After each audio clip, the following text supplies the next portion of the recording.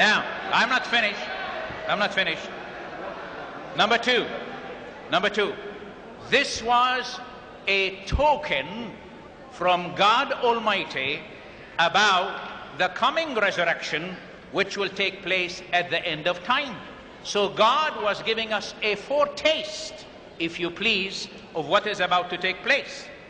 He says, is not resurrection a fundamental belief in Christianity? Yes, it is.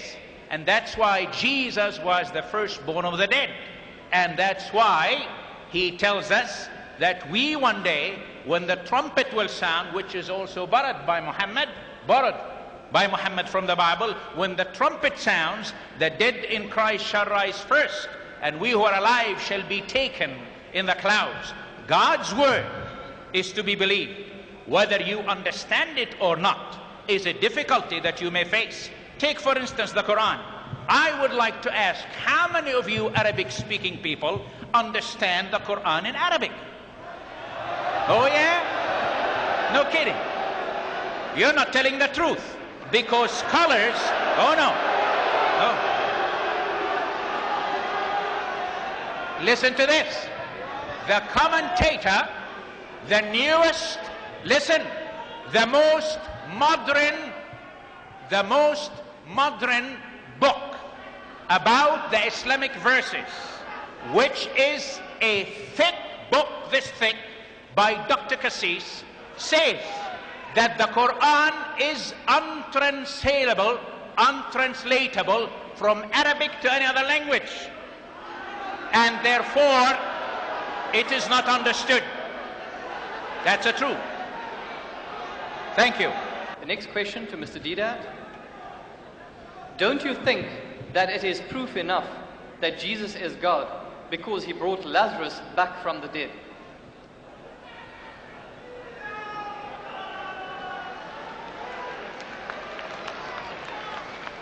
The question was, I think something like this, that Jesus is God because he rose Lazarus back from the dead. Nowhere does the Bible say that Jesus gave life back to Lazarus. Nowhere. Jesus Christ, when his friend Lazarus had died, if you read the Gospel of St. John, that he was not there. When he goes to the village where his friend Lazarus was supposed to be, and the sister of Lazarus, Martha, tells him, he says, look, if you were here with us, my brother might not have died. Meaning by some miraculous performance, you might have saved my brother's life. So Jesus tells her, he said, even now, if you have faith, you shall see the glory of God. Even now, not my glory, the glory of God. So saying, he says, lead me to where you have laid him. So they take him to the sepulchre. Sepulchre is a grave carved out of a rock. And while he's going, he's crying to God for help. The Bible says he moaned in the spirit. He groaned in the spirit, meaning he's crying, talking to God, which is not audible to the people that are with him, as if he's crying, moaning, something to that effect.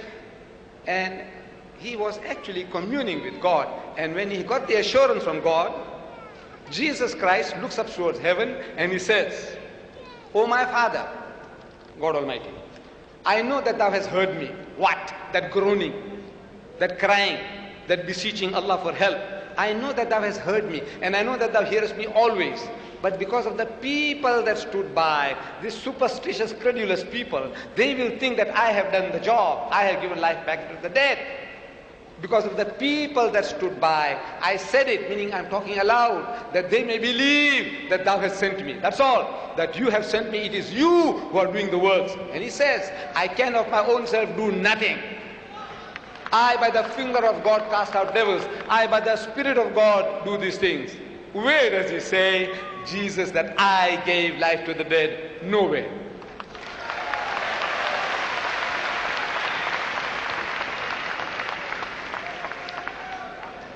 The next question to Dr. Shorosh doesn't appear to be very legible. I'll do my best. Which version of the Bible do you accept as authentic? Do you agree with the versions which were removed? 1 John 5:7, which read, there are three who bear witness in,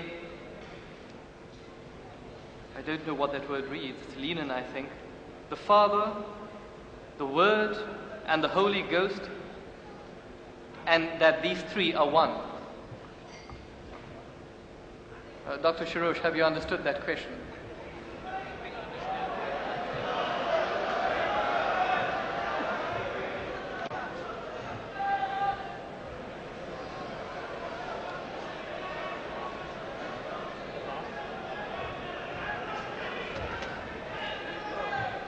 This question, ladies and gentlemen, deals with a text that is supposed to be in the text of the scripture, called in the proper language of biblical textual criticism, interpolation. That means it is not in the original text.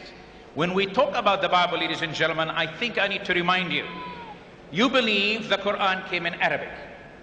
The Old Testament came in Hebrew, the New Testament in Greek.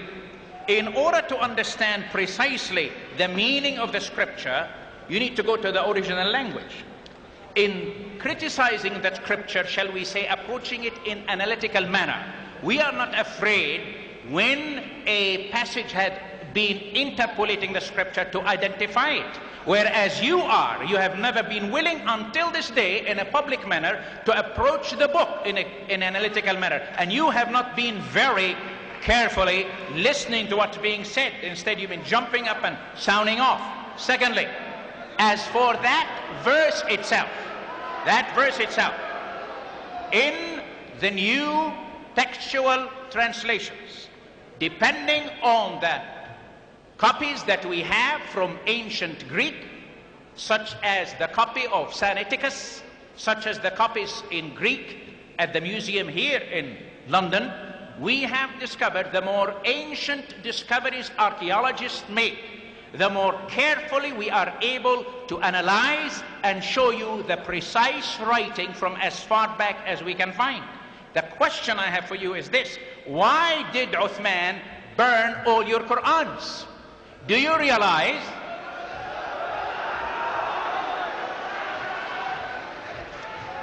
I have here in my hand materials for the history of the text of the Quran, in which we have identified mushafs in Al-Azhar and in Damascus that go back to the days of Muhammad himself, where the variant readings are identified.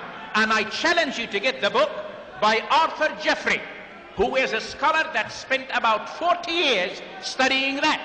So the answer to the question is that verse is not in the scripture, and this is what we believe, because we believe in the authenticity of the scripture itself, according to textual, analytical, archaeological criticism that we appreciate, to believe the truth is the truth.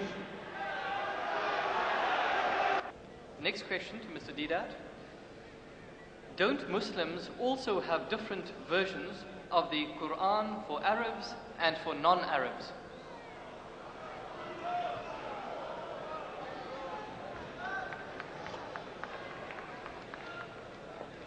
The question was, do Muslims also have different versions of the Quran? We have no different versions.